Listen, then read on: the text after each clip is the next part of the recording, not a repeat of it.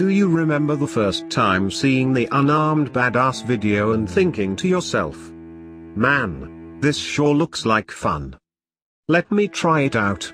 But after stumbling upon your first real enemy and getting 3-shot, the smile of anticipation was wiped off your face and the seeds of doubt had been planted.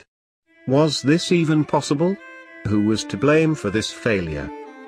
As the stages of grief progressed, you felt cheated and started to question your idols, those which have either purposefully or accidentally misled you.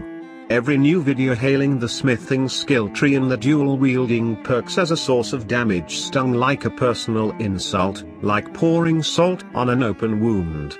Every new video clearly recorded on novice difficulty seemed sickening and repugnant. Several trustworthy sources regurgitating these fallacies was the final nail in the coffin, and you decided to give up on your dreams of ever becoming the hero Skyrim needed. With your eyes closed, you were ready to willingly fail all of her people. But then, even in the darkest depths of the hole you found yourself in, light managed to shine through. Your malady had come to an end.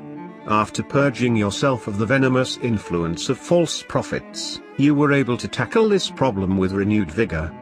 You are become a man distilled to a single instinct, to make Skyrim unarmed walkthroughs.